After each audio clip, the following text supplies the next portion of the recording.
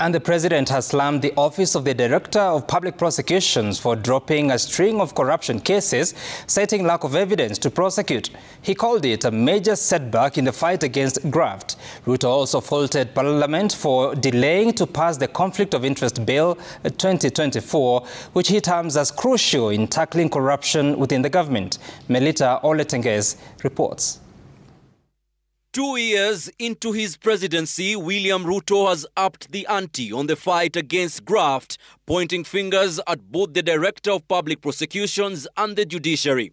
Ruto criticized the DPP for dropping numerous corruption cases and accused the judiciary of undermining efforts by granting anticipatory bail to graft suspects. It cannot be the case that the Director of Public Prosecutions keeps dropping cases because somehow they are unable to produce witnesses.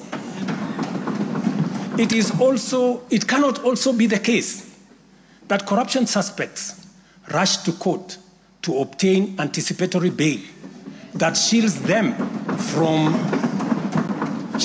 from due process. The president said the prolonged prosecution of corruption cases is also a hindrance in the fight against graft. There is also no reason for corruption cases to drag in our courts for years, when the same courts are able to determine election petitions and related disputes within 6 months. He urged members of parliament to pass the Conflict of Interest Bill, which aims to prevent public officials from engaging in business dealings with the government and address potential conflicts of interest.